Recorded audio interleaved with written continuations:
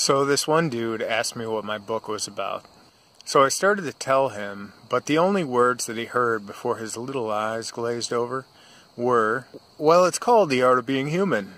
And it started as a series of essays written primarily in philosophy and human services. I went on a bit until he finally responded, I don't like essays.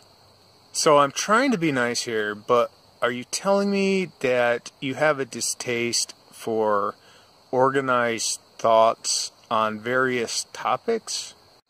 Or are you saying that you hated writing in school so much that me mentioning the word essay triggered a deep sense of inadequacy in you?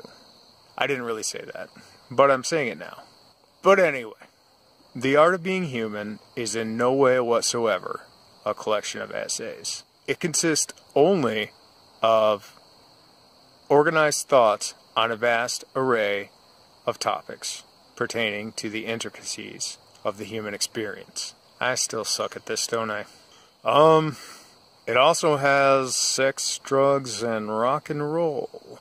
There's also a chapter on female genital mutilation. Yes! Buy my book.